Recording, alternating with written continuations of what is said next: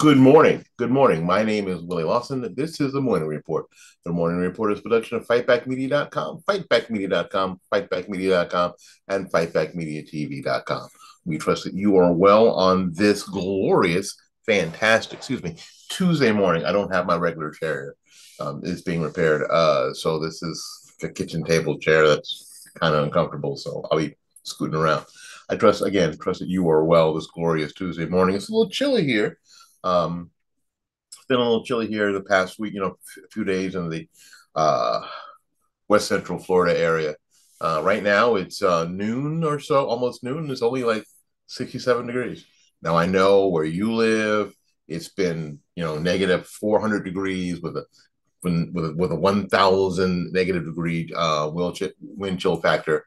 But 67 degrees is pretty chilly here, and it was in the 30s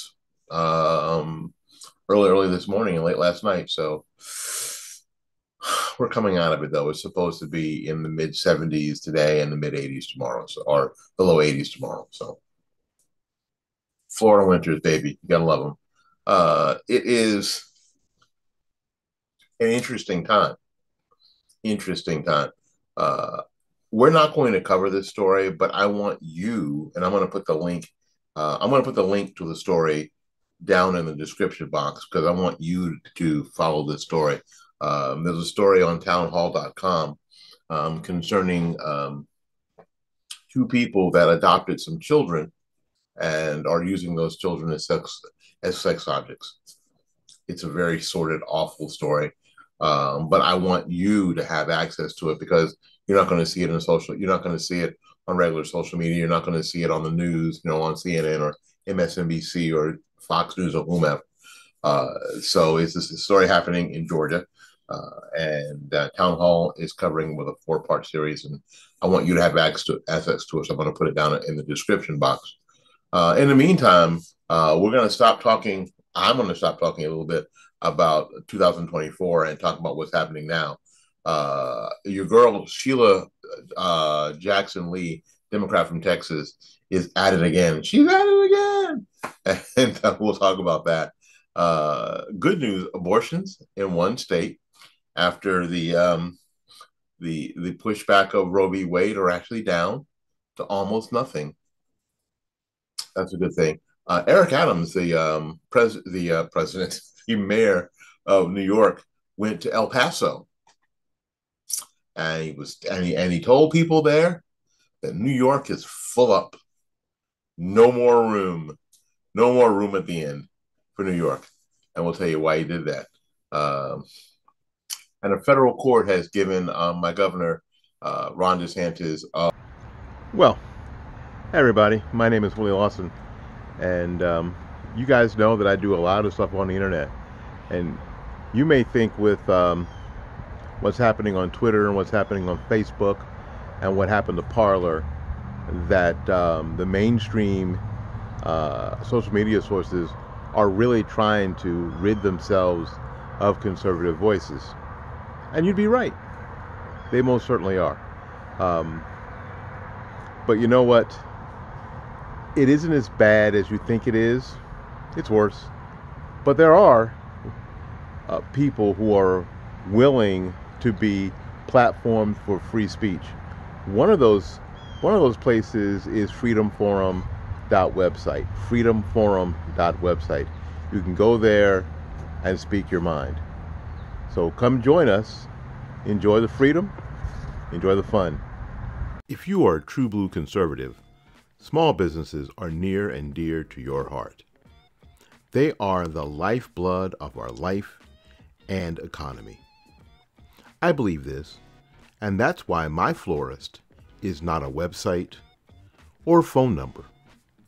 My florist is Bloomingdale's Flower Shop, Tampa's premier flower shop. At 11618 North Florida Avenue here in Tampa, Florida, and at 6835 State Road 54 in Newport Richey. Call Christine at 813-933-1942 and at 727-232-6900. She can also be reached on the web at www.bloomingdays.com.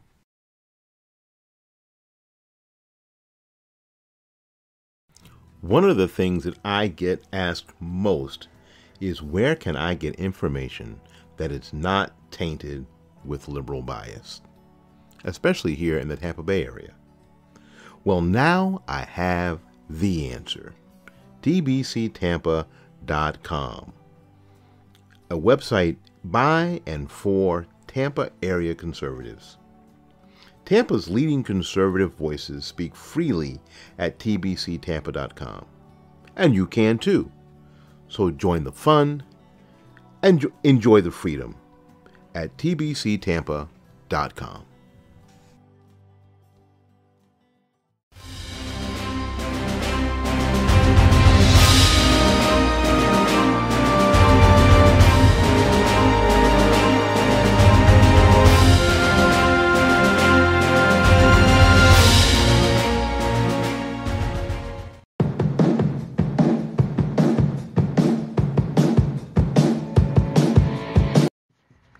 My name is Willie Lawson, and this is the Morning Report.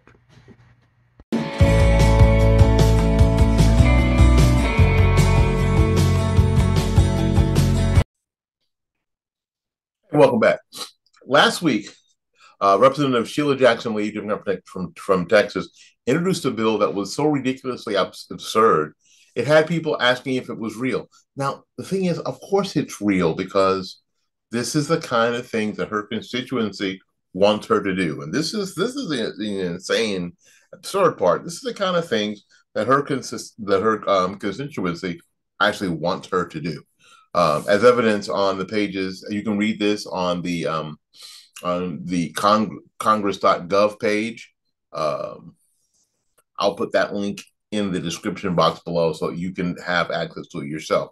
The bill in question, H.R. 61, is also known as the Leading Against White Supremacy Act of 2023. It seeks to amend Title 18 of the United States Code to expand the scope of hate crimes. Now, it would criminalize the conspiracy to commit white supremacy. So this is directed against, that is directed against non-white people. This would include inspiring or influencing people to commit such crime based on having published materials advancing white supremacy. So if you have published materials that says white people are better than blah, blah, blah, then that's a federal crime. White supremacist ideology, I'm not sure. Anyway, antagonism based on replacement theory or hate speech that vilifies or is otherwise directed against any non-white person or group. Material published on social media platforms is mentioned as well. So if you mention anything about Black folks or non-white folks, if you're white, Sheila Jackson Lee wants you up on charges. Ian Miles Chang, I'm sorry, I was almost sneezing, tweeted this: Representative Sheila Jackson Lee has introduced a bill to criminalize conspiracy to commit white supremacy, whichever that is, which includes any criticism of the non-white people that influences, such as something published or sent online, someone has committed a hate crime. While the bill's text mentions the Department of Justice, the DOJ website already has a section on hate crime prosecutions. The role of the DOJ is also relevant and potentially concerning in that the Biden administration has reportedly pressured the FBI to overtake the amount of domestic terror cases and incidents of white supremacy. The bill isn't likely to go anywhere in the House, of course, and that's now controlled by the Republican Party. But it still speaks to the priorities of members like Sheila Jackson Lee. Our friends at Twitchy highlighted some of the best responses to Ian Miles' screenshot of the bill, including when it comes to concerns with the First Amendment. Further, other users have wondered what it means when attacks on blacks, such as black conservatives, don't come from white people as a matter of white supremacy, but from other black people. Uh, Somebody tweeted, "Who wants to tell her about the First Amendment?" You want to tell her? I don't want to tell her.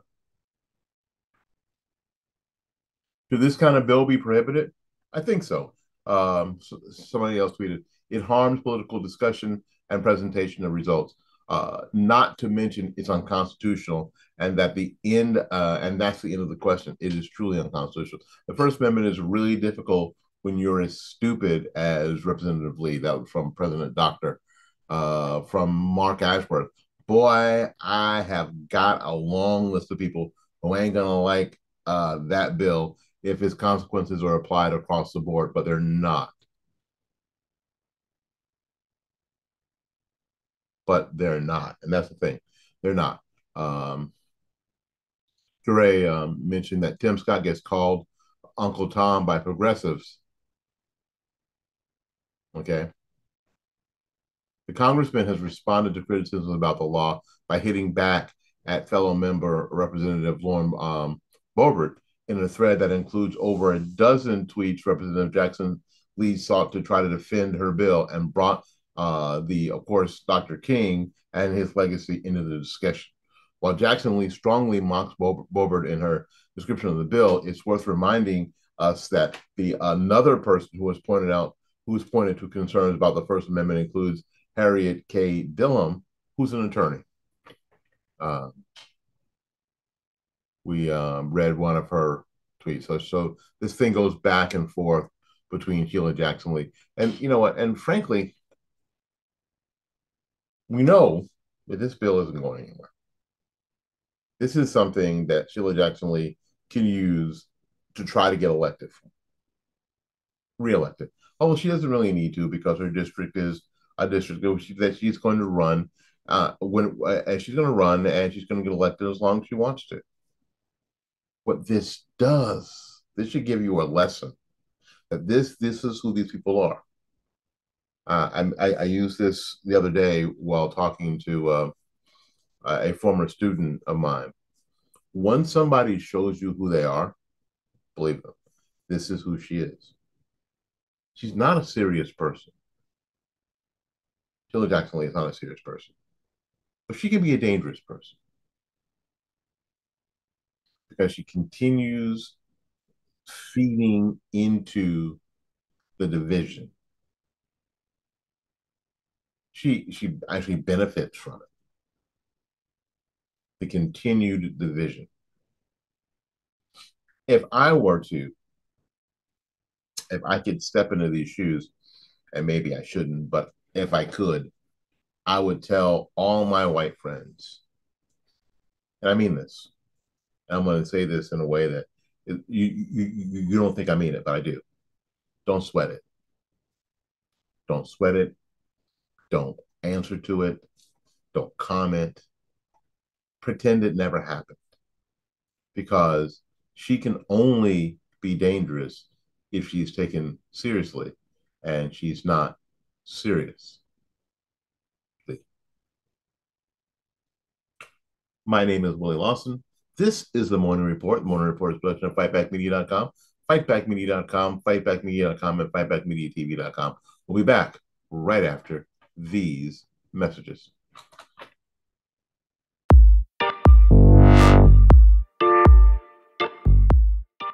So is it okay now, because it was, during the Trump administration, it is okay to talk about the president's...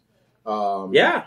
We talked about mental health elderly, so let's talk about this guy's mental health. The president's mental acuity, because there's sometimes where it seems to be lacking. Have you seen... Sometimes. Yeah, sometimes. Sometimes it's especially bad. I'm talking about sometimes it's like really bad. Like, have you seen the picture? I was told not to take any questions. I was told not to take any questions. They're going to be mad at me. They're going to be mad at me. Mr. President, are you the president, or were you five? You see, what I want... See, the next question is... excuse me, I was told to call on... What you call for NBC. Who's telling you to call on? That's the question that we ought to be asking. Who's telling you this? I mean, I don't understand why nobody won't ask that question. Is Jen Psaki actually the president? Who's telling you to call on these people in the media? Is Jen Psaki actually the president? Probably so.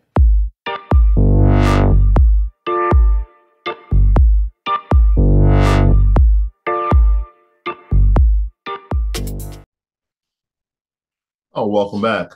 Again, my name is Willie Lawson. Trust that you are well. The temperature is not rising. It's still 67 degrees out there. And the thing is, it's funny when you live in a house, and our house was built in the 80s, where we're doing this. I'm doing this from my home office. And there was decent insulation. And a few years ago, TECO, our electric company, came in and blew some new installations, probably about 4 or 5 years ago. Blew some in, maybe longer. Blew some new insulation into the ceiling, into the roof. And what happens is that the insulation works. That technology works because when it's cold outside, when the house finally does cool off, it takes longer for it to heat up again. So the temperature of the house is always trailing the temperature of the outside temperature. So it's nice outside, but it's still cold inside. And it takes a while for the house to catch up to the outside. And we have trees, so it takes even longer. So, by the way, we have trees. So stop calling me about solar. I'm not cutting down my trees for solar. Stop calling me. Oh, yeah. And if you want to buy my house, offer to start at $10 million. So stop calling me. Stop texting me. Stop sending things to my phone. Stop sending things to my house. This property is available for $10 million. If you're in, call me. If you're not in, don't call me. I'm getting tired of that. Are you getting tired of that? Me too. You know what I'm not getting tired of? I'm not getting tired of winning. Last summer, the United States Supreme Court overturned Roe v. Wade, the landmark case in 1973 that legalized abortion in the United States. In the case Dobbs v. Jackson's Women's Health Organization, the court overturned the precedent. Dobbs was a lawsuit over a pro-life law in Mississippi, and the abortion clinic that had brought the legal challenge has since been closed down. Yes. Now, a new study shows that abortions in one conservative state have stopped almost entirely. According to stats from the Texas Health and Human Services Commission, abortions in Texas have plunged 99% in the months after the Dobbs ruling. On January 3rd, the Texas Right to Life organization tweeted that there were only 3 abortion clinics reported in Texas in August of 2022 due to medical emergencies. Wow, 3 abortions reported in Texas, in the entirety of Texas. According to the group's website, there were no elective abortions during this time. Here's their tweet from the Texas Right to Life. Breaking. Official reports show that there were only 3 abortions reported in Texas in August 2022, all due to medical emergencies. We still have work to do to stop illegal abortions, especially pills trafficked over the border and online. But this shows life-saving progress. Now, not today, but we're going to talk about some of these pills. We're going to get into some of these pills that are being trafficked in, and there are people who want them available over the counter. But we'll talk about them at some other time. Right now, we're celebrating this victory. Compared to 1 year ago, there were 5,706 elective abortions recorded in the state, according to the Texas Right to Life. Advancements in medical technology have greatly reduced the situations where mothers and the child are at risk, but in rare and heartbreaking circumstances, a woman's pregnancy can endanger her life. The death of the child is an indirect result of a life-saving intervention from the mother. Texas Right to Life wrote, "We mourn the loss of these 3 children who tragically could not be saved last year, but we are grateful the doctors rightly protected the mothers rather than losing both precious lives." The Texas Right to Life also added that as many as 50,000 babies have been saved since September of last year. Before the Dobbs decision, Texas lawmakers enacted a heartbeat law. We know about that. We talked about that here.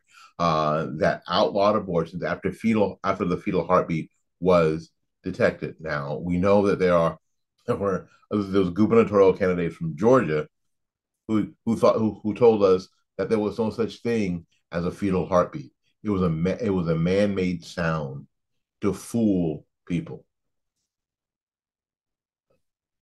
Yeah, she doesn't want to be governor, but that's okay. For most pregnancies, this occurs at around 6 weeks. The law was challenged at the Supreme Court. The Supreme Court allowed the law to stay in place and sent the case back to the lower courts. So, on top of that, they were able to push abortions down to 3 reported abortions. Now, legal abortions. Now, we are still going to have to do a lot of work in ferreting out those abortions now that are illegal, not only in Texas, but everywhere in the country. But in the meantime, praise the Lord. Praise the Lord. All right, we can take a little break. We'll be back with more of the program right after these messages.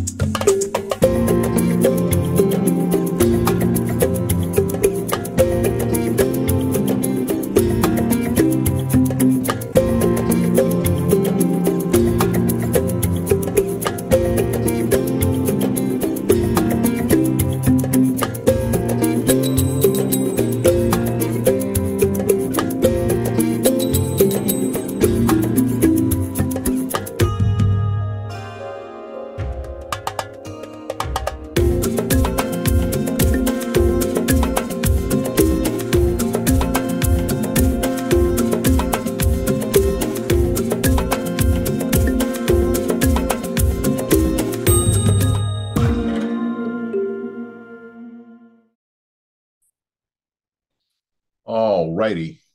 All right. Make sure we good? Are we good? And we're good. All right. Anyway, thank you so much for coming to the Morning Report. The Morning Report is a production of fightbackmedia.com, fightbackmedia.com, fightbackmedia.com, and fightbackmediatv.com. We are thrilled that you are with us on this glorious day. Giving you the continuing weather report. It's the same. It's sunny out. It's pretty. It's a beautiful day. We're definitely going to get out in it in a little bit. But it's a beautiful Tuesday. How is your 2023 going? How's it going so far? I know we're all 17 days in. Yeah, it's crazy that we're 17 days in. But how's it going? For us, it's pretty good. It's pretty good. And we are looking for massive improvement as we take massive action in this year to get some great benefits to the things that we need to do. Again, hope that you are well, that you are doing well. All right. You know this dude, Eric Adams? Ever heard of him? Yeah. Mayor Eric Adams is the mayor of New York City. He traveled to El Paso, Texas, to get a first-hand look at the crisis at the U.S.-Mexico border. And he basically said the Biden administration needs to do more because his city has New York City, one of the largest cities in America, has no more room. We're all full up. The hotels are full. Well, he's all full up because they don't want to deal with it anymore. Adams said cities like El Paso, Chicago, and Washington, D.C., along with New York, do not deserve what is happening to them, like buses being sent from Texas to sanctuary cities. Stop, full stop. You can't be a sanctuary city if you're not going to give people sanctuary. How can you be a sanctuary city if you're not going to give people sanctuary? How can you proudly declare yourself a sanctuary city and win votes if indeed you are not going to offer sanctuary. Now, offering sanctuary a lot of times is not easy. It isn't easy. You have to be put out a little bit. You have to, share your space. This is why all the sanctuary city stuff is disingenuous at the very least. It's disingenuous. Okay. The state's busing program was created in order to take the pressure off of overwhelmed services in border towns on the southern border. There are no big cities with the sort of resources that New York have anywhere across our southeastern border, our southwestern border. There's not one New York or Los Angeles or Chicago along the border there with that level of resource. Just there's not one. So some of these small towns are just getting taken back by Mexico, basically. So here's what he says. Our cities are being undermined. We don't deserve this. Migrants don't deserve this, and the people who live in the cities don't deserve this. Asylum seekers who are being given the false impression that if you come to New York, everything is fine. There's no more room in New York, Adams said in a press conference. Well, no, what New York is saying is that we're in a sanctuary city. What Los Angeles is saying is that we're a sanctuary city. What Chicago is saying, we're a sanctuary city. What San Francisco is saying, we're a sanctuary city, which means that you can have sanctuary here. You can go there and everything is going to be fine. That's what it means. Martha's Vineyard says we're a sanctuary city. That's what that means. Do you not know the meaning of words, or are you just a bold-faced liar? I'm thinking it's the second one.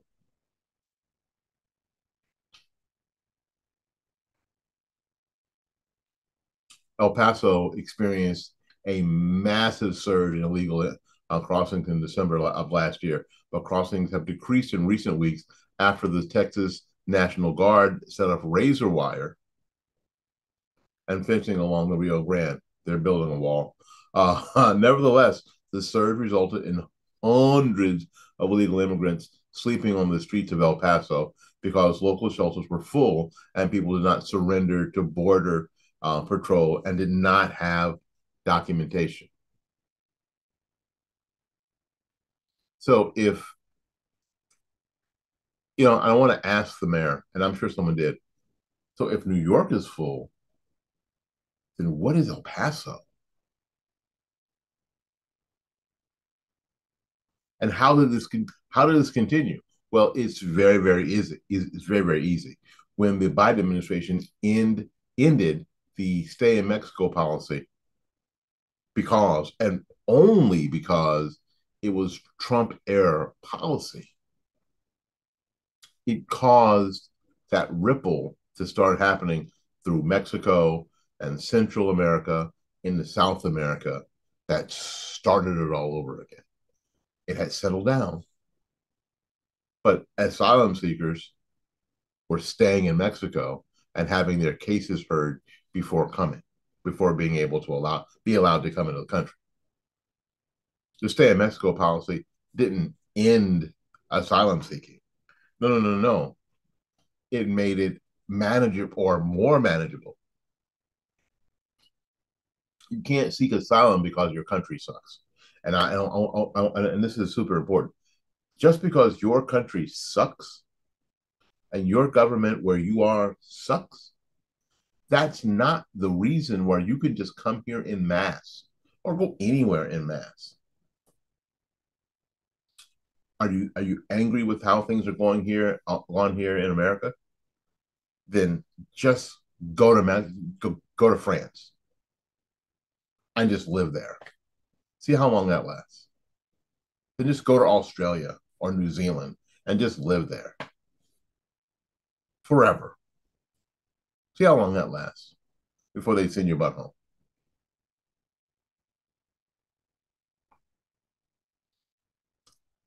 Eric Adams it was in El Paso to get a view of the border situation and be able to say something so the administration did not have to admit failure. He was there so the administration, so Kamala Harris and Joe Biden did not have to admit failure. Someone else needed to go and say, there's something up here. We need to do something. So those two people I mentioned didn't have to admit it was their fault. That things were fine before, or better. Nothing was, it was ever fine. That's why Eric Adams had to go.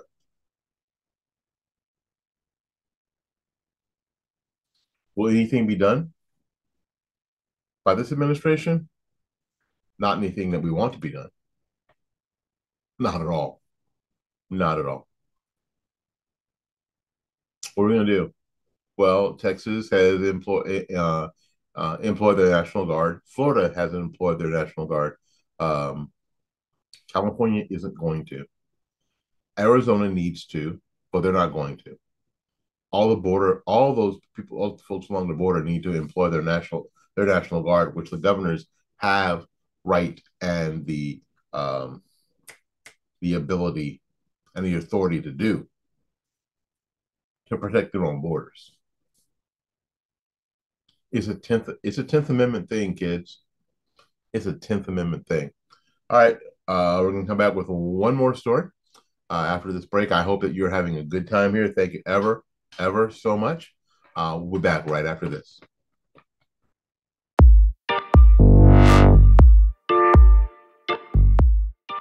So is it okay now, because it was, I mean, during the Trump administration, it is okay to talk about the president's yeah.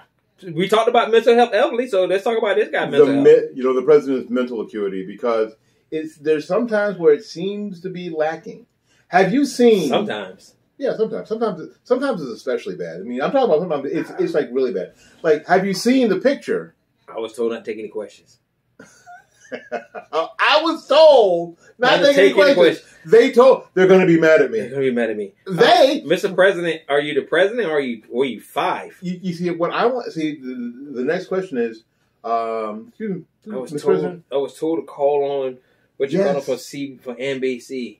Who's telling you to call on? That's the question that we ought to be asking. Who's telling you this? I mean, I don't understand why nobody won't ask that question. Is Jen Psaki actually the president? Who's telling you to call on these people in the media? Is Jen Psaki actually the president? Probably so.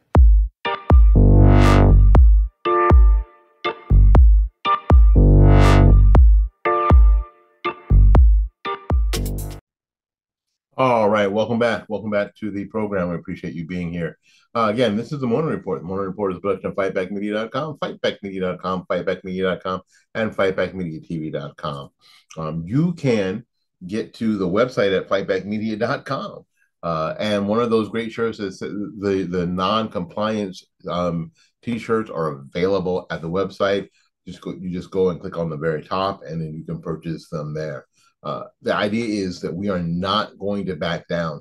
A lot of times, conservatives, when things seem to be better, we have a tendency to back off the pressure, and that is our biggest tactical error. The idea is never to back down, never to stop pushing, and we want to make sure that everybody understands that we got through this COVID time, and we're not going back. We are not going back. No more cloth masks forever. We are pushing forward, and no, we're not going to simply comply to your nonsense. No, we're not going to. We are never going to pull back. We're going to push forward. Never going to pull back. We're going to push forward all the time. We're going to push to the benefits of liberty. That's what we're going to do. And again, if sometimes you can't say anything, we all let our T-shirts do the talking, right? Let our T-shirts do Let our teachers do the talking. There we are. Governor Ron DeSantis, my dude, Republican Florida, just keeps winning. A federal judge in Florida handed DeSantis a win after it ruled that the governor's administration did not violate a court order regarding the state's Stop Woke Act, which prohibits colleges from teaching critical race theory and other woke concepts. Although the court would not, according to the judge, would not hesitate to compel compliance with a preliminary injunction. The court finds that there has been no violation of the injunction at this time. That was from appointed U.S. Judge Mark Walker. Plaintiffs had argued that DeSantis failed to comply with a preliminary injunction that prevents the enforcement of some parts of the law, citing a memo sent out by the Florida's Chief of Office Policy and Budget, Chris Spencer, asking universities to provide a list of all staff, programs, and campus activities related to diversity, equity, and inclusion, and critical race theory. Walker had previously called the new law positively dystopian, issuing a temporary injunction. But what I'm guessing they found out is this: hey, listen, how are you going to find out what people are teaching unless you get a list of who these people are and what they're teaching? You get a list that way you can look at it and go, nah, can't do that, right? As opposed to what we've done so far is giving the state taxpayer run universities free reign over everything they do. Although that free reign basically bites the hand that feeds them all the time. In November, Walker wrote, our professors are critical to a healthy democracy. They keep saying the word democracy. We don't have a democracy. We have a republic. We don't have time to go over that right now, but what do I keep saying? They keep using the word democracy. And the state of Florida's decision to choose which viewpoints are worthy of illumination and which must remain in the shadows has implications for us all.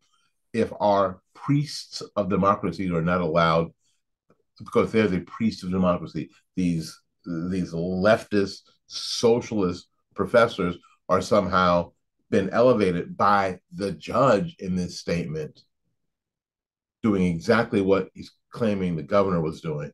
He raises their status so they can be illuminated, are not allowed to shed light on the challenging ideas, then democracy will die in darkness. You've heard that before. Washington Post. That's exactly right. DeSantis' press secretary, Brian Griffin, defended the law, arguing that DeSantis is doing his part in ensuring that college students are protected from the left's progressive push to brainwash them. The governor, as the chief executive of the state, has every right to ask how public dollars are being spent by public state entities, like state colleges and universities. In fact, this good government. Since the beginning of the COVID-19 pandemic, parents have been made more aware of what schools are teaching kids. In 2022, 39% of bills targeted higher education and compared to 30% in 2021.